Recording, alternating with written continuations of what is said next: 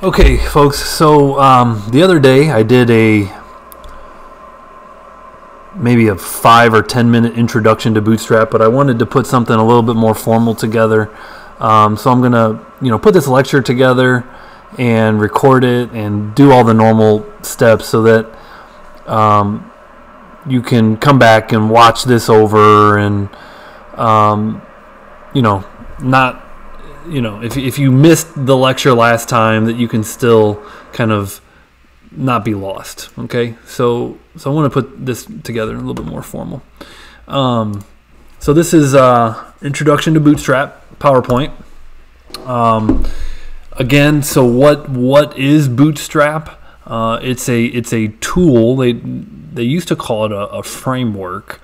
I don't know if they use that language anymore, but it's a tool that's used to develop mobile-first sites, websites. This is kind of its marketing. The world's most popular front-end open-source toolkit. There it is, a toolkit instead of a framework now. Featuring Sass variables and mixins, which we haven't covered any of that at this point. A responsive grid system, bunch of pre-built components and JavaScript plugins. So it's a way to develop mobile-first sites. And if you remember when we covered responsive web development, we talked about desktop down and we talked about mobile up.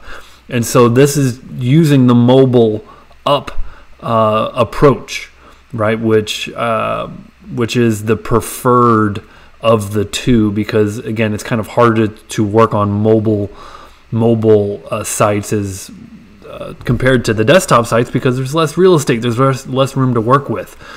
So the one thing that I always found a little bit strange is the URL is getbootstrap.com. I'm not sure. I'm sure bootstrap.com belongs to something else. But so that's all it is. It's getbootstrap.com.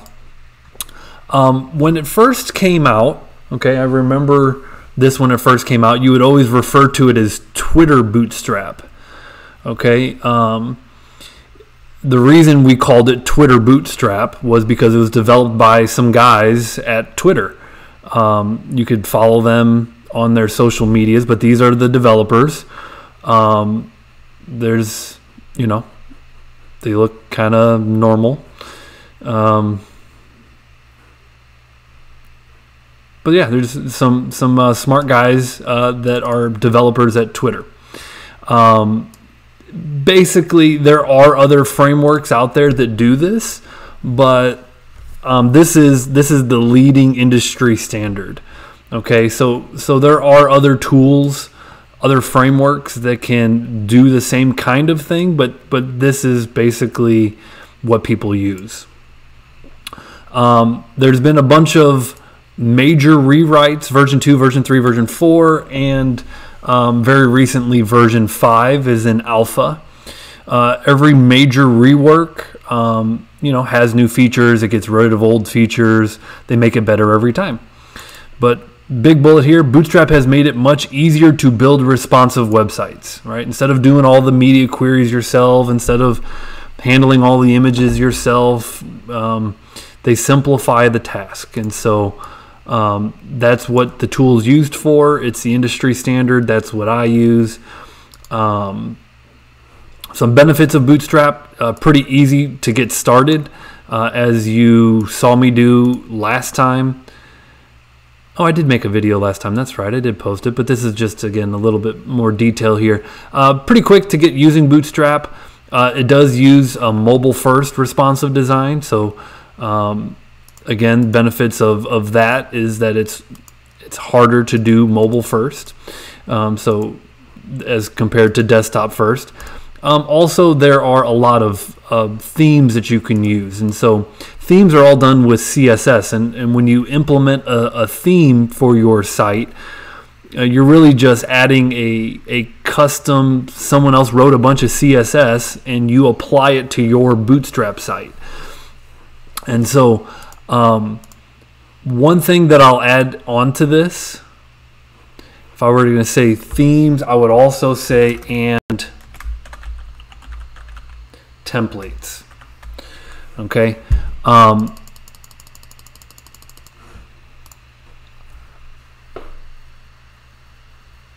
A theme is just a bunch of pre-written CSS. A template is a bunch of pre-written HTML and CSS. So it's HTML and CSS, and many images a lot of times, and maybe some JavaScript. It is exactly what it sounds like. It is a template to start development from. And what I personally love about templates is that I'm not a designer. And so to design a custom web page from scratch that looks good is very hard for me. I don't have that eye. I don't have that ability to code a site from scratch and make it look beautiful. However, using a template, that job becomes so much easier for me, because I can download a template of a restaurant business and I can customize it from there to be exactly what my restaurant wants me to build. If I have a restaurant as a client, okay? I'll give you an example of a very recent site that went live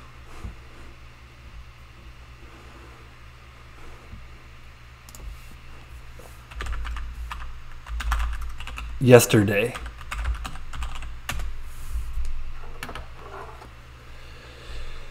And this is moderate. This is a site that started with a Bootstrap template. Okay, it's got some pretty neat scrolling effects. Okay, a Rankin student in his third semester built this, and I helped him to get it go live yesterday. So pretty simple template, but it's a good looking site, kind of out of the box. And then what you get is you customize it for your needs.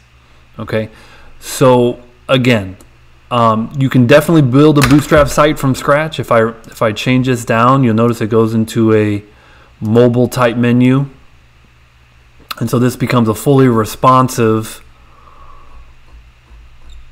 site. Okay, now this is Bootstrap, and this started with a template. So if you want to make a good looking site, number one, if you're an artist or if you have that ability, then use your ability. I would tell you that in my experience, a vast majority of my students have not historically had that ability to make a good looking site from scratch. So instead, start with a template, and I can give you some sites to do so. You definitely can get free templates. If I personally, I'm creating a site tomorrow, right? 100% I'm starting with the Bootstrap template. I am not starting from scratch. That's my decision. I know that a lot of people, for a lot of people, that's not a popular decision, especially a lot of students, because students think that they should write everything from scratch. And I will tell you that that's simply not how it's done more often than not in 2020. Writing a complete site from scratch, ground up, is not how companies operate. And the main reason why companies don't operate that way is it's not efficient. It takes way too long to make something decent looking. It's a lot faster to pump out websites using kind of a starting point as your template. So from an efficiency standpoint, if you're a business owner and your business makes websites, You know, you might be able to make 5 websites a week if you're using templates. If you're not using templates, you might be able to make 2 or 3 websites a week. So you make more money because you're more efficient, because you can finish more sites. And so I'm a believer. I believe that's a vast way that the majority industry works. So I just wanted to put that out there now.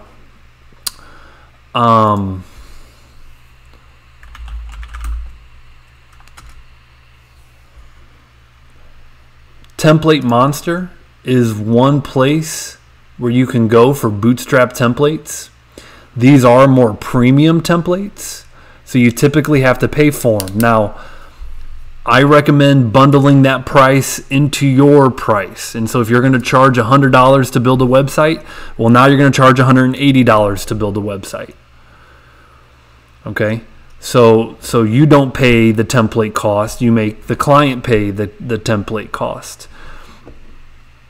And so, you know,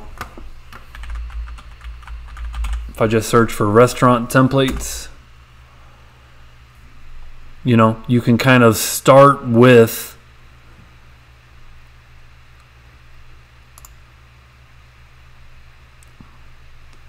a good looking site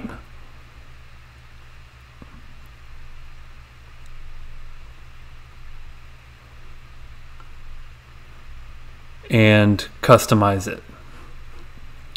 So I just wanted to put that out there. That's one, Template Monster. There's free Bootstrap templates.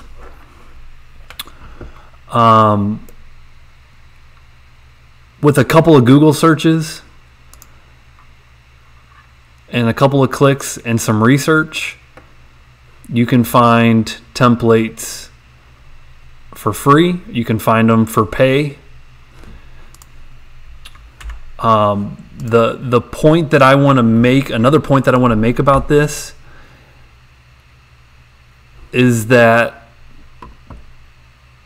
at the end of the day, a client or a person is going to look at your site and it's either going to look good to them or it's not. And probably one of the most important decisions that you can make if you're not a designer like me about whether your site looks good is what template do you choose. So spending your time doing the appropriate research and finding a good template to start from could make the difference completely on whether you wind up with a good looking site that the client is happy with or whether you end up with a crappy looking website that they're not happy with. So spending time researching, finding the right starting point template is a big thing to do.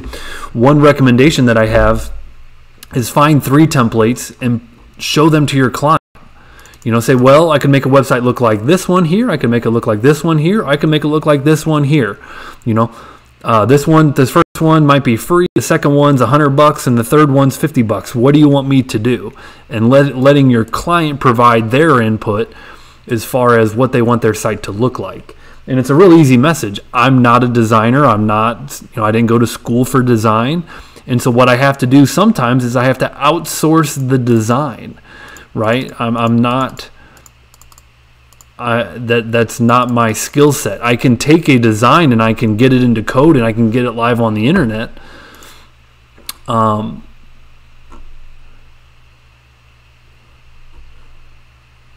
The one thing about that I don't like about this site is that logo.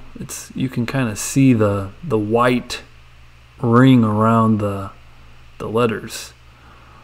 That needs to be cleaned up. But otherwise, I think it's a pretty good looking site. Okay, back to the grid system. Templates are, again, my opinion here. I don't share a whole lot of opinions with you, but my opinion is that templates are very important. So,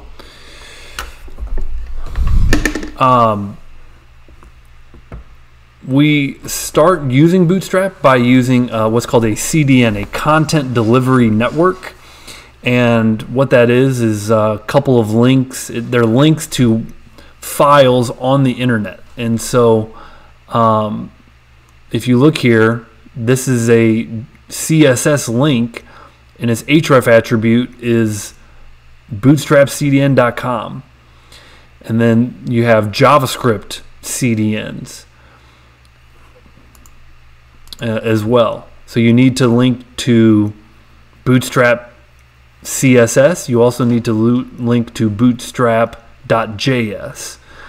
And what I did on my last video, I'll do it again, is I click Get Started, and I scroll down a little bit, and I just go to the starter template. And this is really where I start from. So I copy this into my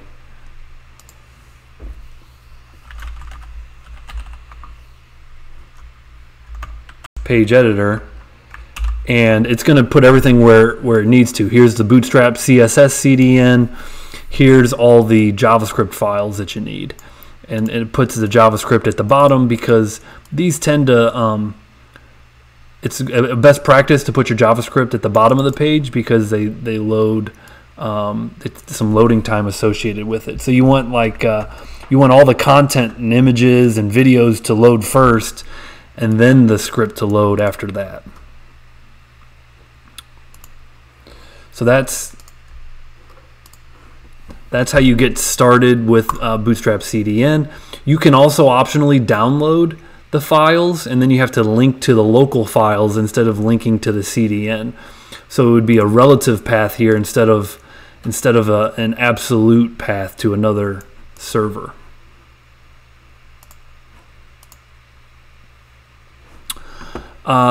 Now, again, what a theme is versus the template. A theme, if I go to bootswatch.com,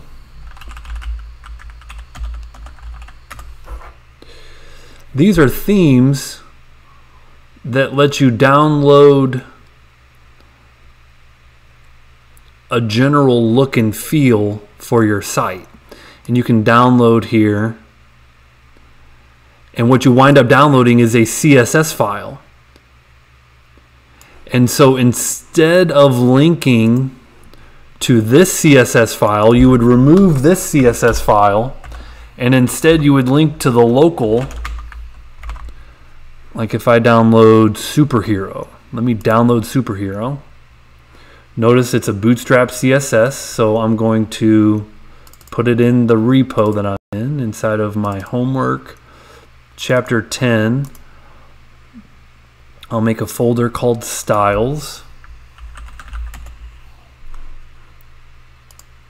and I'll save that in there.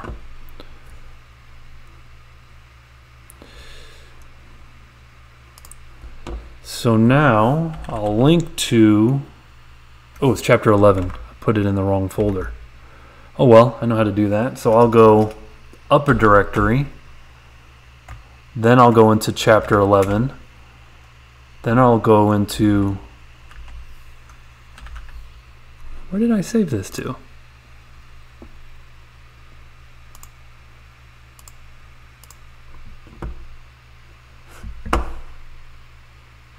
It's chapter 10.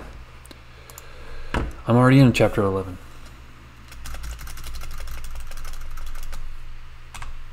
Chapter 10. Chapter 10 homework, Styles, Bootstrap. Okay, now anything that I add, any components that I add, anything, it'll have this default look and feel.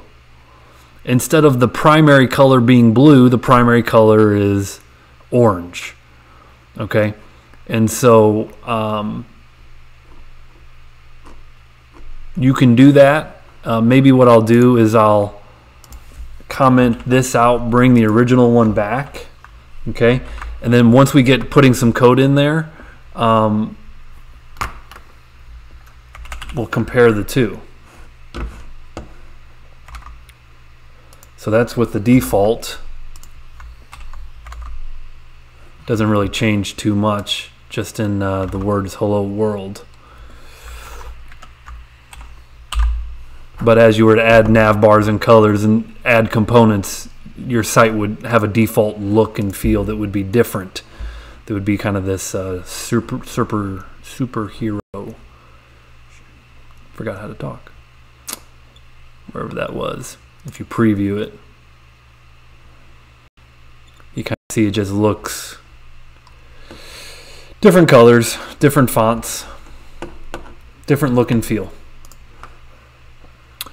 Okay, so that's themes versus templates.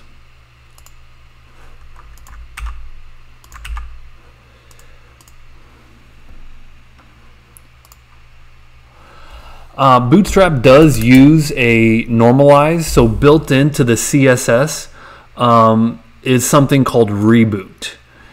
And what reboot is essentially a normalize. So it says reboot builds on normalize.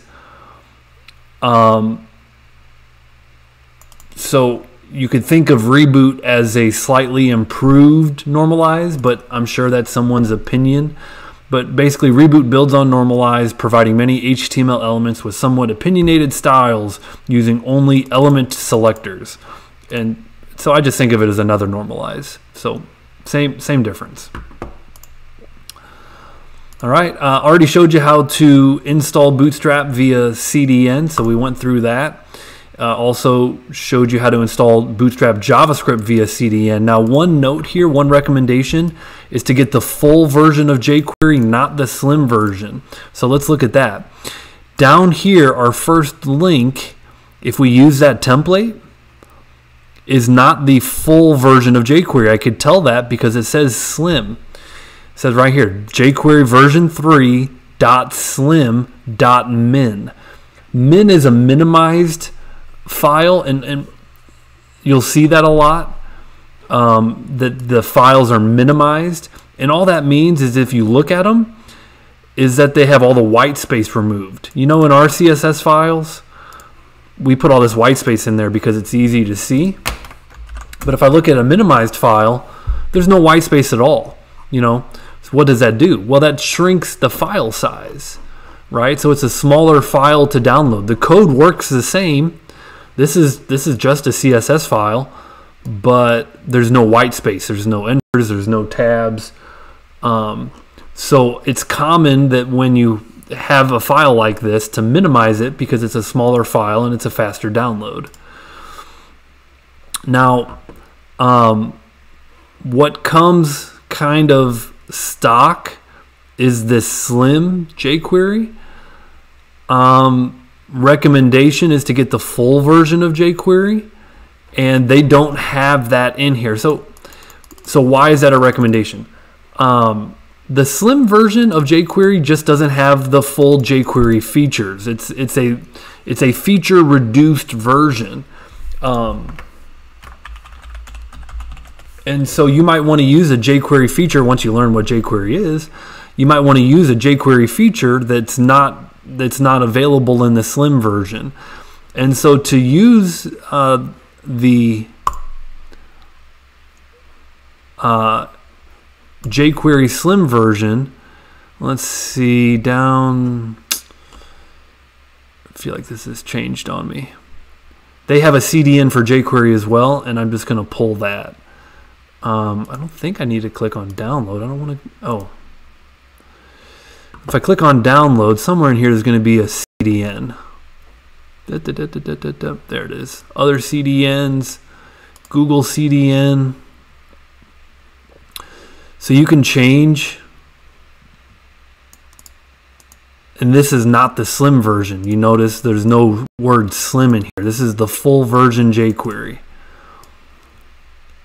Or if you just want to pull it off the PowerPoint, you could pull it off the PowerPoint, but it's basically the same thing. Okay.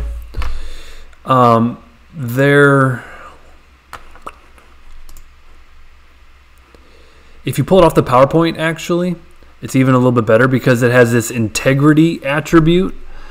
And what this integrity attribute does is it makes sure that this file has not been tampered with by hackers or malicious intended people.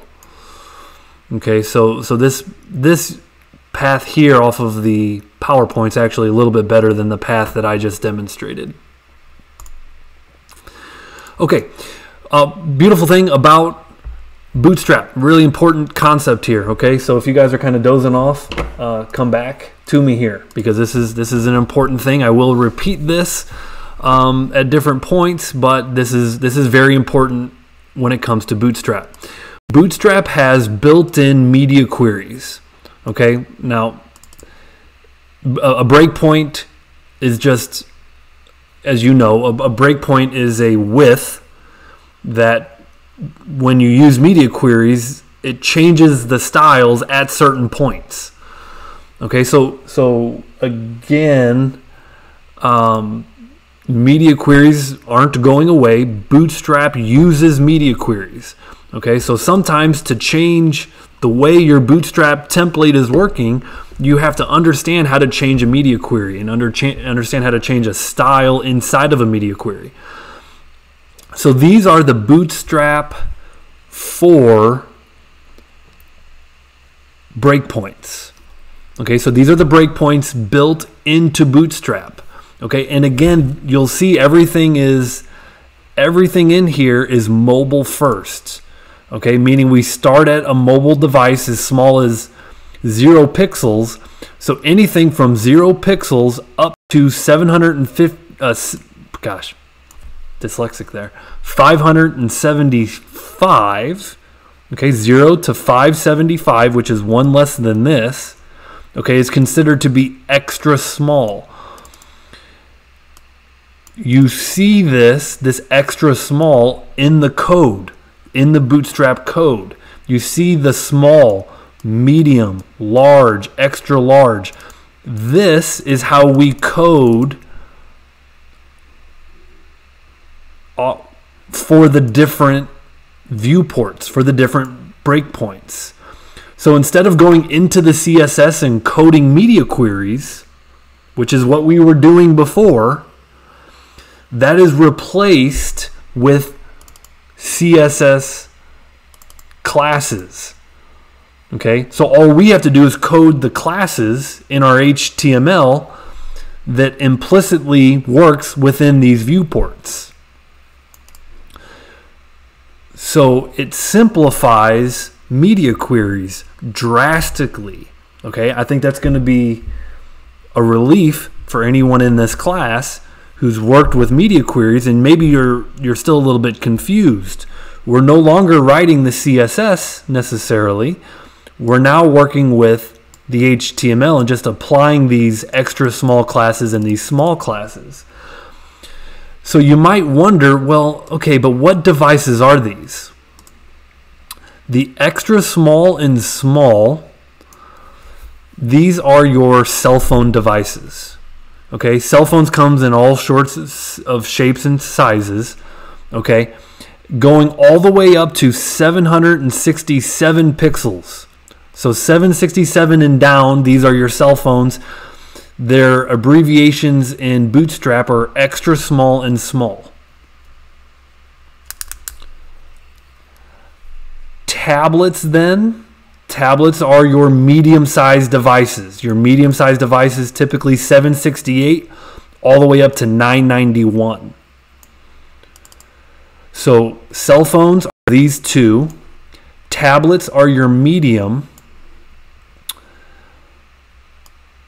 Small laptops are going to be your large. So large typically are your smaller laptops, maybe 15-inch laptops or 16-inch laptops or 14-inch, 13-inch, I don't know how small they go, but small laptops are your large, and that's going to be from $992 to $1199. And then bigger laptops and desktops are your extra large. Okay, so if I'm making notes here, I would encourage you guys to take these notes, because you use these abbreviations a lot in Bootstrap.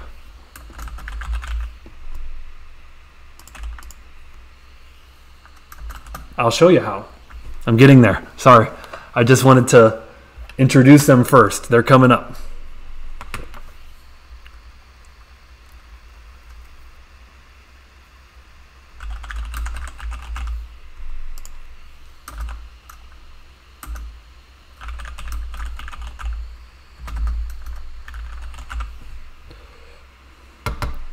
I'm glad you asked how.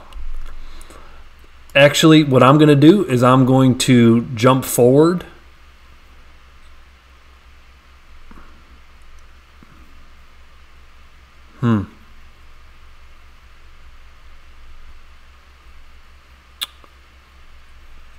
It's in my next lecture.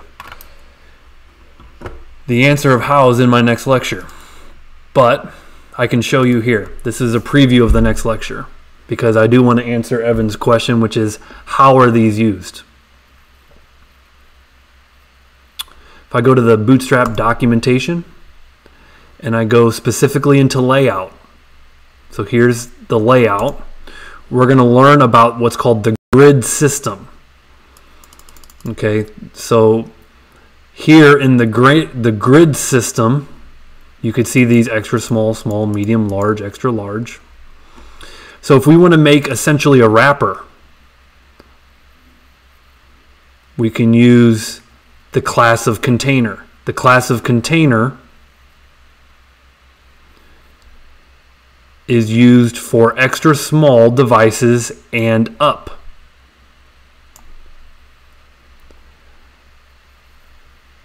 Container small is used for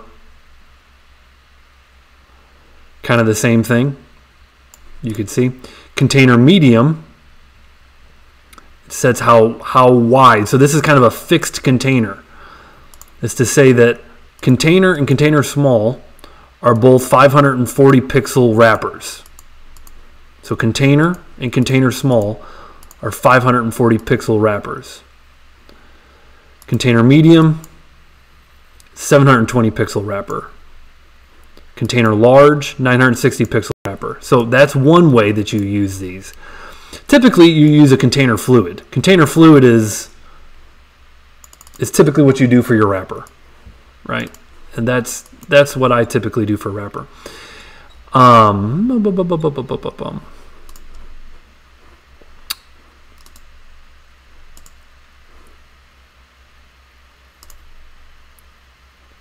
Give me 1 second here. I'm going to show you a better example. I'm jumping ahead a little bit.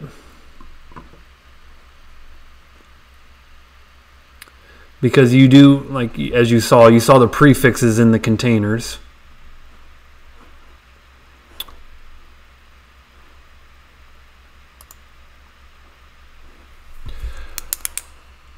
Okay, so we'll get into the grid system in the next lecture, but you can see here what we have is we have a row, and that the magic number in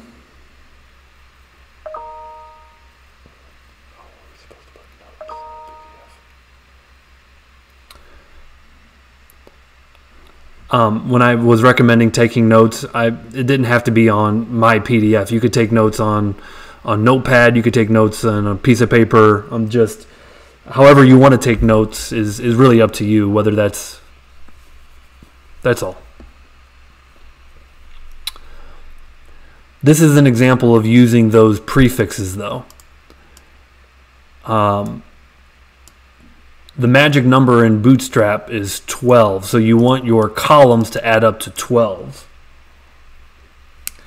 Yeah, so this says on medium devices and up, because remember this is a mobile first system. So when we say column medium 4, that means for medium devices, large devices, and extra large devices. That we're going to divide the columns into 3 because again 4, 4, and 4 adds up to your magic number of 12, and that's how medium or larger devices you get 3 columns. Okay, but since you didn't define what it should do for small and extra small, the default behavior is a single column. Okay, so these device prefixes are used a lot specifically in the grid system when you're dealing with layouts and columns and rows and their different viewports, right? So that's one example of using the prefix of medium that stands for medium and up, gets divided into 3 columns. 3 columns, 4, 4, and 4, so they're all even sizes.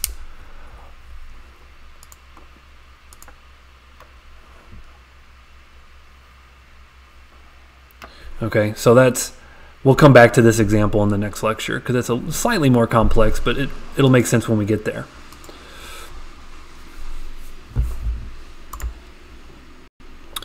Now in CSS, if we're writing the CSS, we know to move things around on the page, we've got a couple of tools. That's margin and padding. We got a box model. Everything's got a box around it.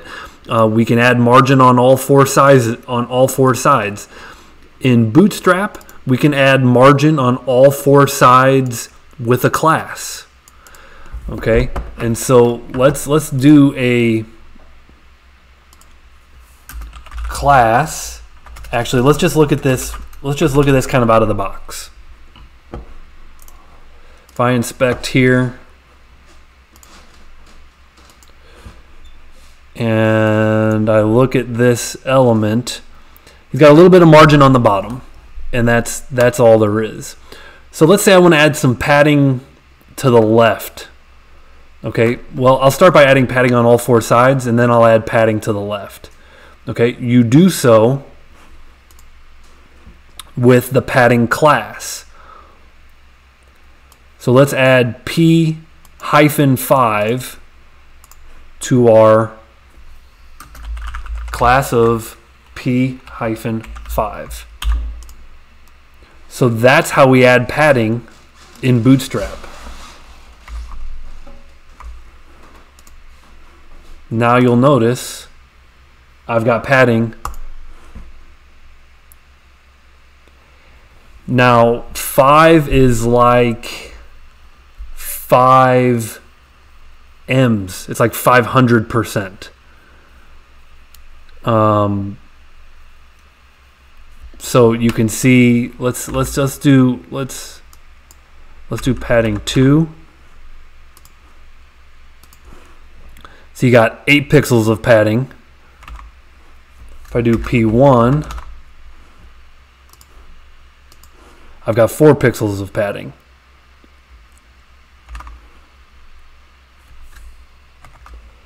P3, 16. So you can kind of see the growth here. It went 4, 8, 16.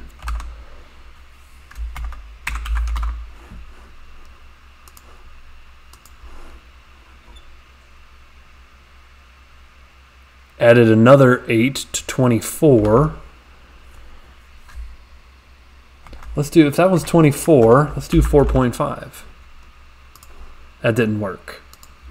Unfortunately, you just don't get to make it up. Like I was trying to just make up my own padding. And here's why.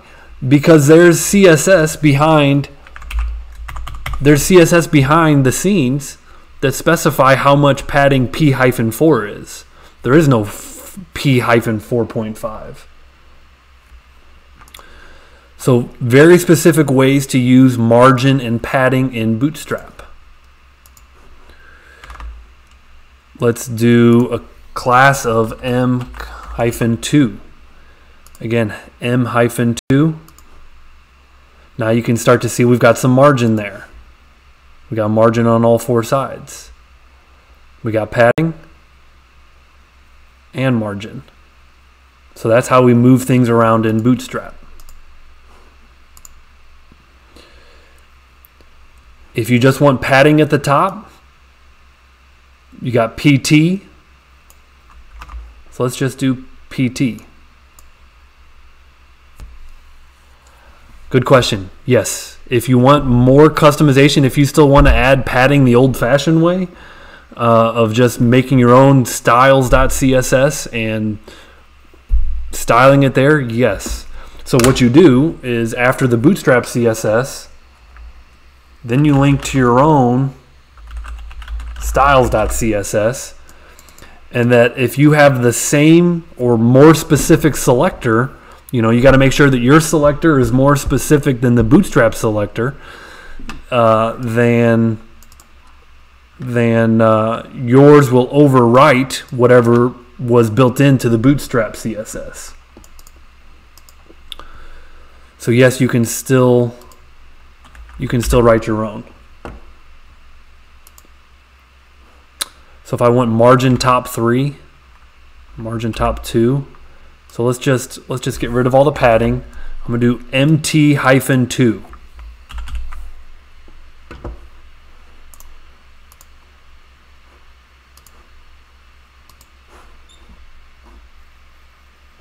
Now, if you remember, there was already margin on the bottom. So that margin on the bottom stayed there, but I added margin on the top. Now, when I look at these, you get all sides of padding, which that makes sense. PT, padding top, padding bottom, padding left, padding right. PX, left and right, that makes sense on the x-axis, and PY is top and bottom. So all of those, you know, they're intuitive, they make sense, but you have to know how to. If you never saw this slide, then when you would come across a class of MB3, I will tell you, you're going to be confused as heck, right? But if you know that that's just margin on the bottom and that's 3 units of whatever their measurement is, then you can adjust it from there. Is that too much? Is it not enough? You can make customization, but I'm telling you, if any students in this class are not paying attention right now, they will be confused by Bootstrap when it comes to moving things around. Margin and padding are still important.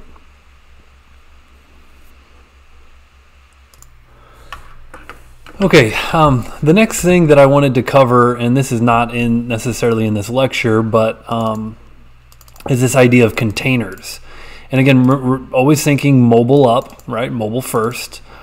And so the idea here is that a container on a small cell phone, you know, is going to be 100% width. Then on a cell phone, it will be a majority.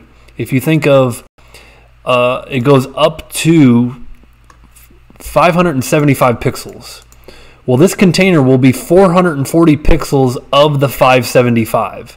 So it's like a 95% container, right? The container class would be 720 pixels wide of a medium device, which is 768. So you got 40 leftover pixels. It's not much. Same thing all the way up. So it's 100% width at the extra small device, and then it's a majority of the width on all the other devices.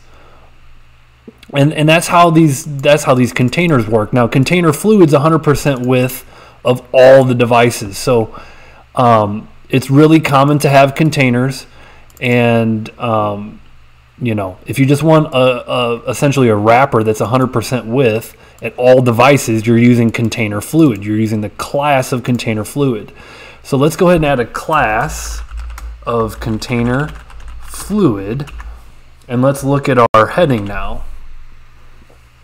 I'm sorry, let's not put it on the actual H1. Div class of container fluid.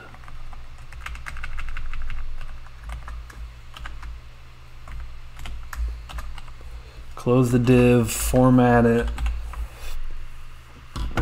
It's going to look the same, but if we inspect it here, you could see that there's a fluid container. It does have a little bit of padding on there. Well, what does that give us? That gives us our wrapper. And so we learned in this class early on how to make a wrapper, and that is typically done with our containers. And you can see the extra space on the sides, in this case it's padding, that it's even on both sides, 15 pixels of padding on both sides. I was typically using margin is what we typically used instead. So it's really common to use containers, and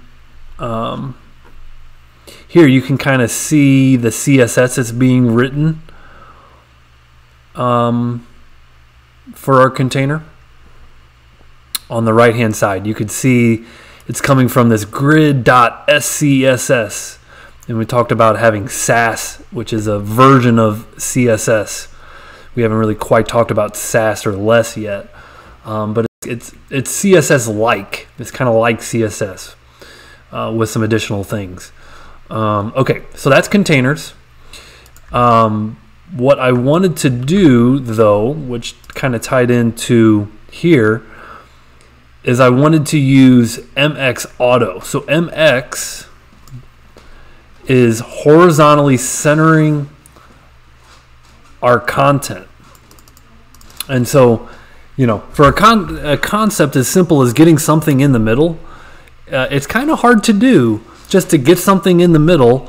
You know, maybe text align center. Text align center works for text, but if you try and text align center an image, you'll find out it doesn't work very well. So let's center with MX Auto our little MX Auto.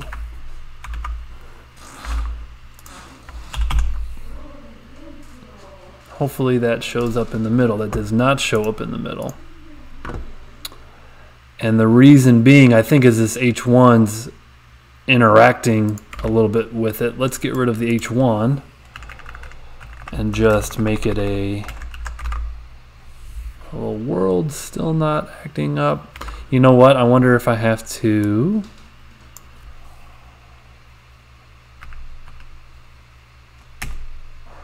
because in the example it gives a width, gives a hard width,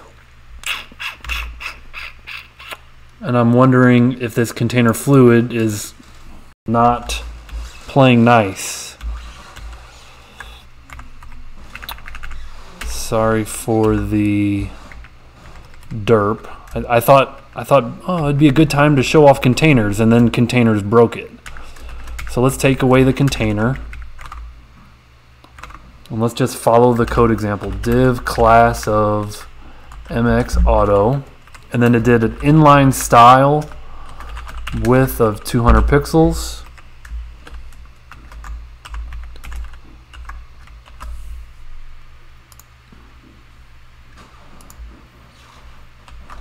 And Alt LO. Okay, that centered it on the page. And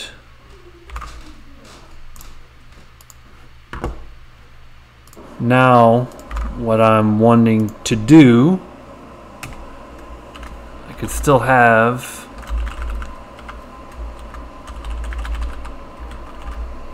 a container, so I'm just coding this a different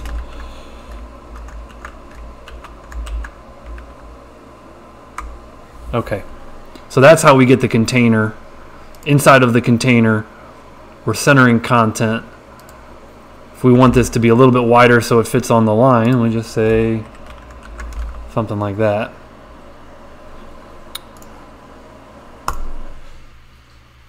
So yeah, centering content made easier with Bootstrap.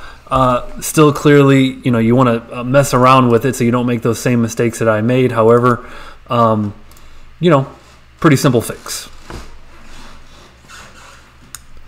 And you can see by MX Auto what it actually does is it sets a width, and then it tells us content to display block, and then horizontal margins to auto. So you can kind of see what's going on behind the scenes. If you were to inspect this MX Auto class, it would do these things to that class.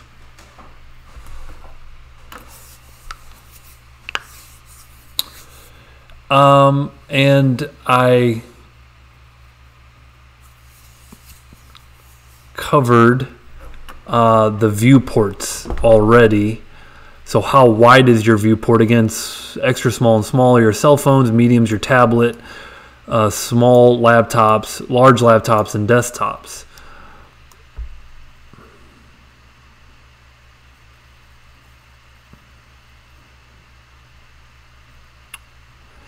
Now, if I were to do this, okay, so if I look at this example, M0 is for small and extra small. Then you've got medium, large, and extra large. So on M0, M0 means 0 margin for small and extra small. 2 pixels are two... So the actual calculation here is here. There's a default value called a spacer, which is kind of like a default variable. And you take this spacer value times 0.5 to calculate how much margin there would be on medium screens. Point being, this would be small and extra small. You'd get this calculation for medium screens times this 2.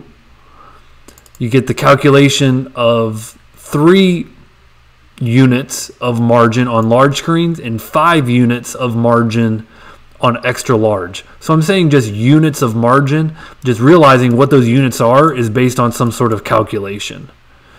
Okay, and at least for medium and extra large, there's no calculation for the large screens. So large 3 would just be 3 units of whatever that spacer variable is. And I'll see if I can't figure out what that is, so you can kind of calculate how much margin there is. But this is another example of using the breakpoints as their classes: small and extra small, medium, large, extra large.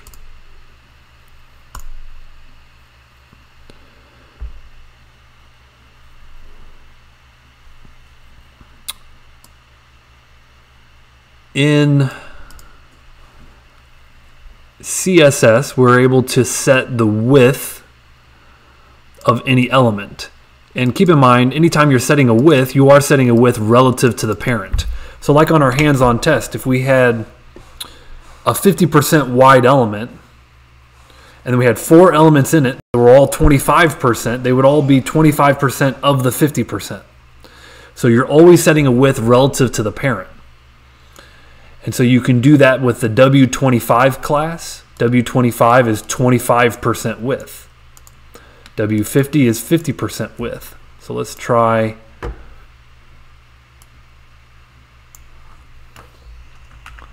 I'm just going to try this. I don't know if it's going to work, but I'm going to put W50. So as we see, W50 is the class that should give us a 50% width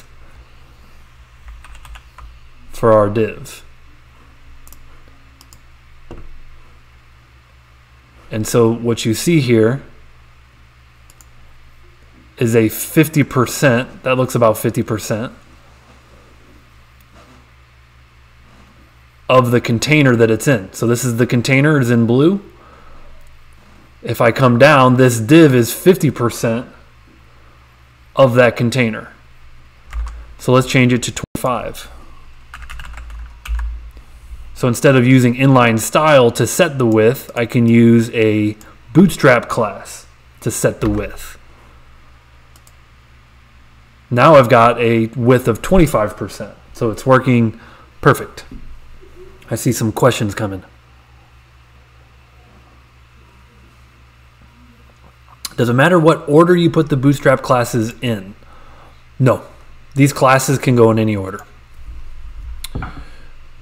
You know, as far as parent and child, yes, you know, you got, you know, that can change things quite a bit. But like if you're just talking about on this div, can I put the W25 before the MX auto? The answer is yes. and that's not going to change anything.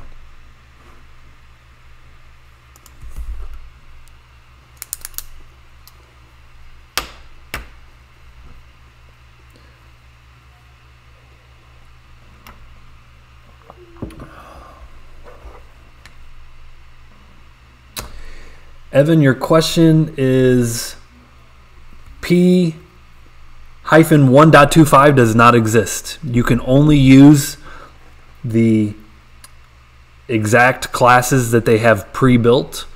So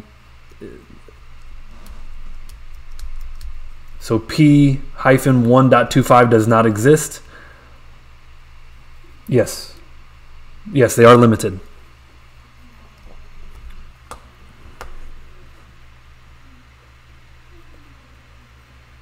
Yes, it does have a number limit, and the number limit is exactly the 1, 2, 3, 4, and 5. You know, as far as that goes. 1 through 5. Yeah, I think so.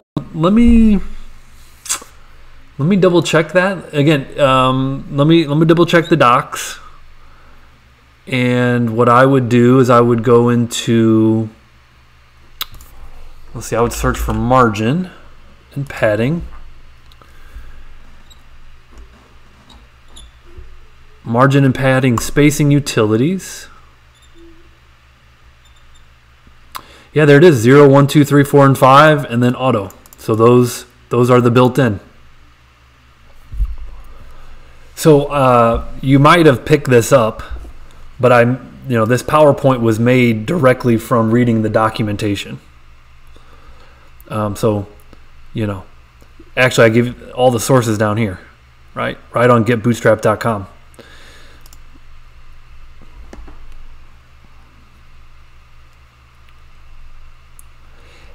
Just like we had viewport width, Bootstrap has viewport width, VW, and there's min width and min height.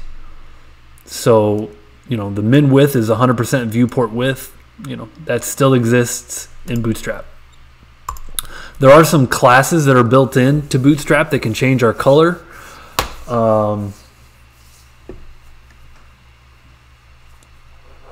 Yeah, Drew's exactly right. Yeah, you could always add your own custom styles. So if you're like, oh, well, I wanted more margin on the left than what ML5 gave me, you could always push it over some more with custom styles. Good point. So we have this class of text primary, a class of text secondary, and you just use these classes to change the color. Keeping in mind that the color palette is defined by the theme. So if you change the CSS like I did before, right? Instead of using the CSS on the CDN, I downloaded a theme CSS that could change what the color of primary is. Instead of being blue, it could be red. So again, these are all classes that adjust the text color for demonstration purposes. We could do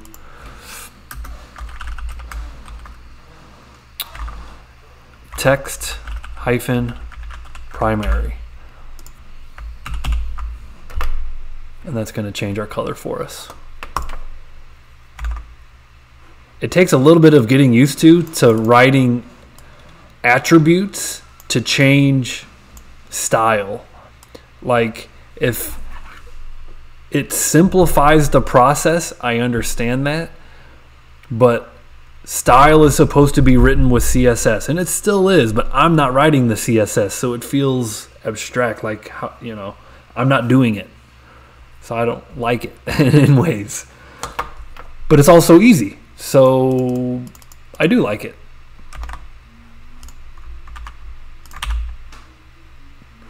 Once you get over the learning curve, I'd say it's easy. There are background colors. So if I want a BG-info, so text colors, background colors, BG info.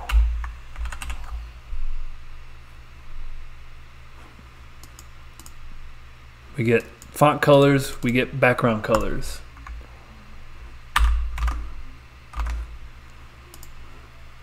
With a big list of options.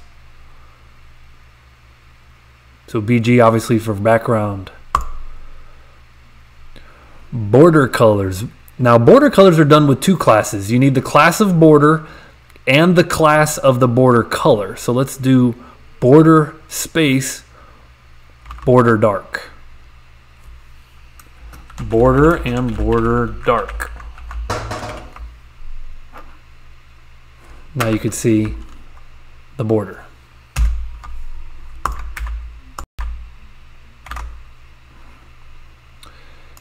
Going through these a little bit faster because those aren't too hard to follow. Some classes for text. Text left, text center, text right. I think, you know, once I kind of demonstrate one, you'll get all. So let's do text right. So I'm going to take off the MX Auto because that's centering the text. And let's do text right.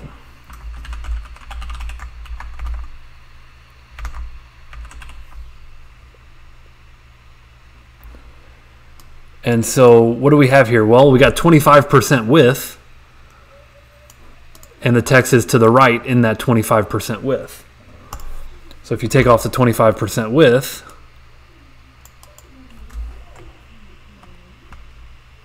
actually you could delete this whole div at that point. Then it's going to be all the way over. It takes up 100% width.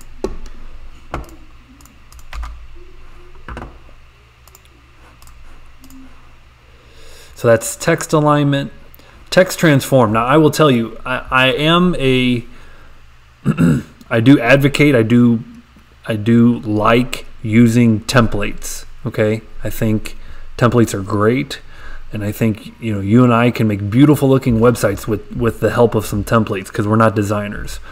A lot of templates use this text transform property, and it can drive you nuts if you don't know where it's coming from. You know, text transform of capitalized so that every letter that you type it is a capital letter, and all you're trying to do is make your letters so that they're not all capitalized. You know, you need to delete, you know, text capitalized or text uppercase, text lowercase. Uppercase is all uppercase. Capitalized text is kind of what you would expect. If I zoom into the PowerPoint here, it's however it's typed. So however the text is typed is the actual capitalization.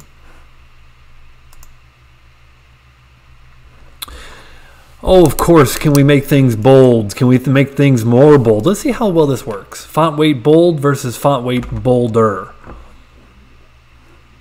So I'm going to take this from an H1 into a paragraph, because H1s are by default bold.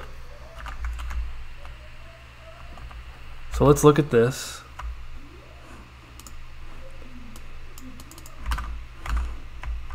There's hello world over there. So let's do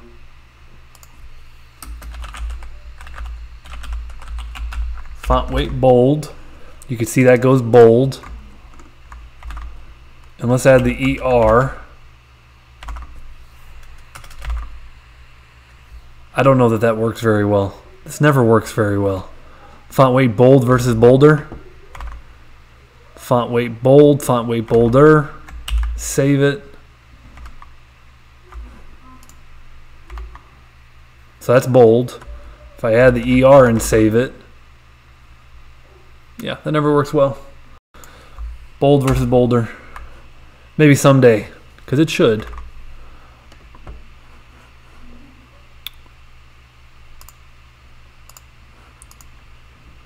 Alright, let's delete these colors because that's hard on my eyes. So that's done with the text primary and the background of info.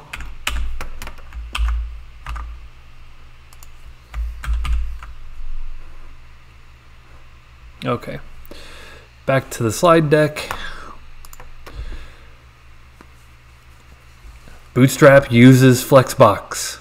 That's why I wanted to learn Flexbox. If Bootstrap didn't use Flexbox, I might have skipped the chapter. Because you can get responsive layouts using Bootstrap without knowing all the fine details of Flexbox. But not every site is built with Bootstrap, so Flexbox is a useful tool. All of the Flexbox properties, and there were a lot of them. There were a lot of Flexbox properties. They all have Bootstrap equivalents. So obviously these, display none, display inline block, display flex, all of these aren't really necessarily Flexbox.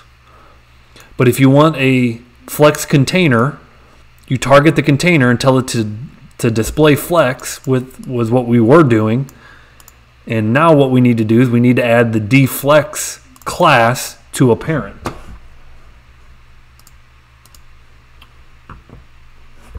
So let's bring this down and tell, instead of container fluid, we're going to tell our parent to dflex. I'm just going to get rid of all this. Actually, I'm going to keep the border. This will be our flex item 1, 2, 3, and 4.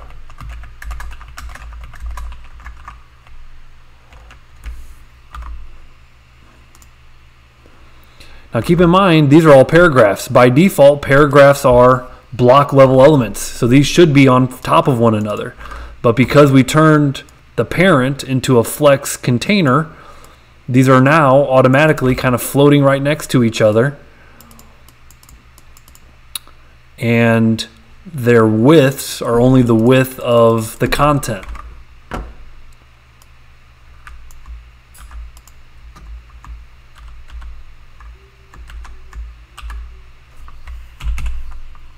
So if we widen the content, you know, keep in mind that that's the way Flexbox works. Is it's going to try and put everything all on that line until it needs to wrap. So that's getting the Flexbox started. This is how we start Flexbox in Bootstrap, is we tell the parent to display flex.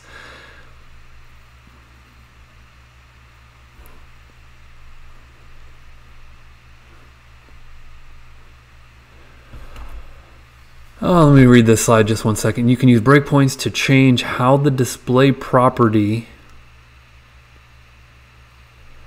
depending on the width of the viewport. Oh yeah, we've done that. So in this case, a class of dnone. Well, dnone, as we saw, dnone is note display none, so it removes it. So on extra small, small, and medium devices. So just by default, dnone, because it doesn't have another prefix that starts with extra small, then medium. It's hidden.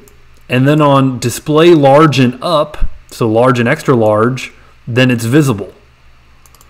Right? So if you want to hide something on small devices and make it visible on other devices, you change its display.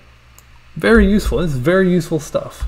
I hope you can envision the use here, the use case of like hiding a picture, or maybe you want a big button to pop up on like a mobile view. So when you're in a mobile view, you see something.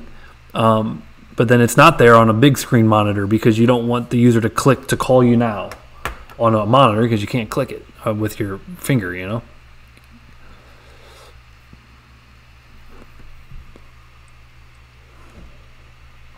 In this case, extra small and small, an item would display block, which means stacked, right? Block is stacked. On medium devices and up, then it would display flex. Keep in mind, flex is horizontal, so it would be a flex box. By default, we got flex row. So our flex direction is row. That's the default. We could change it to flex row reverse, flex column, and flex column reverse. So if we remember, this is the main axis. We add these classes to change the main axis. So if we do flex row reverse,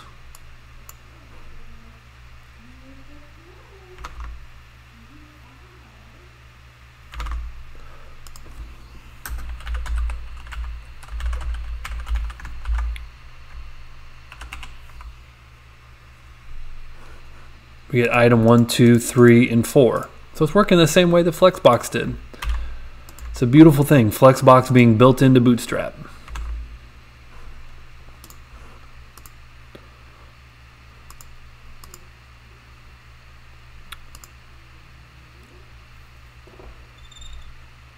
We've only got 10 more slides. We're almost done, folks.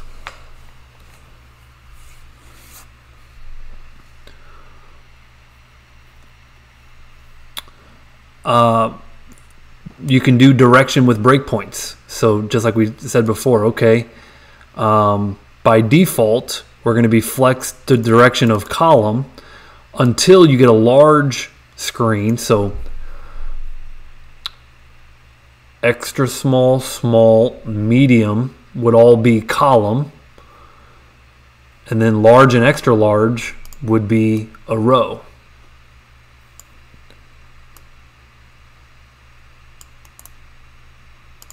So let's see if I demonstrate this.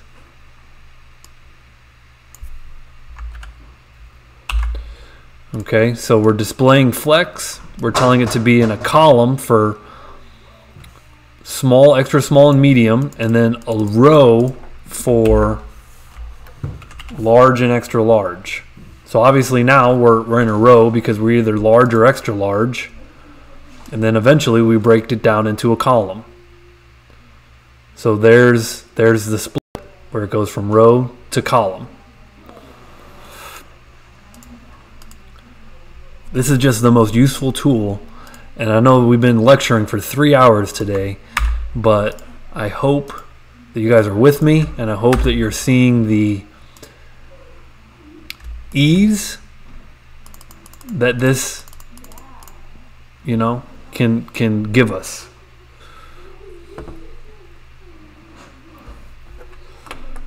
Yeah, it is a lot, but on the positive side, it's just all classes. It's all done with classes now instead of HTML and CSS. Oh, all of our justify content, it's all still here. So let's do space evenly. So we got content start, content end, center, between, and around. I'm not sure why this one's crossed out. I don't know if evenly is not available. Let's just do justify content around.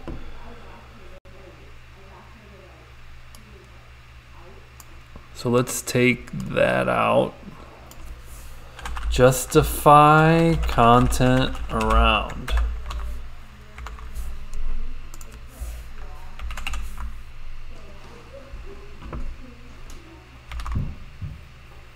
So that works.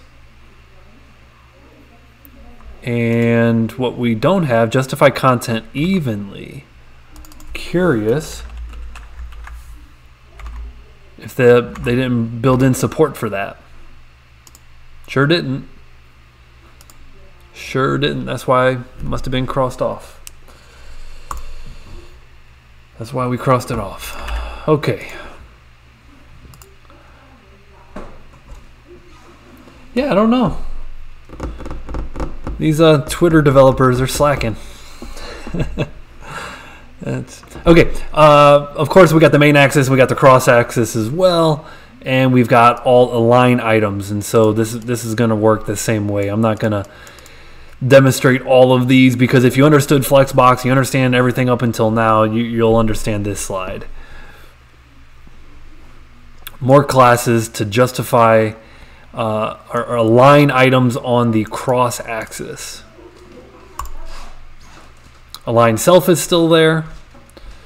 And look, we even made the pictures from the same slide deck from the Flexbox slides.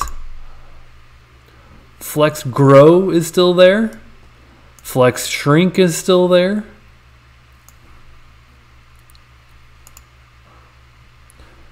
Order is still there. We can change the order at different breakpoints as well. So if you want the order for your small, extra small, and medium, and then to be different than the order from your large and extra large, you can change the Flexbox order per each breakpoint. Do you see when I said, you know, these breakpoints are used all over the place? And then someone said why, and they weren't really asking why about that. They were asking why about something else. But I'm glad that we covered the breakpoints. Flex wrap is still there, and align content.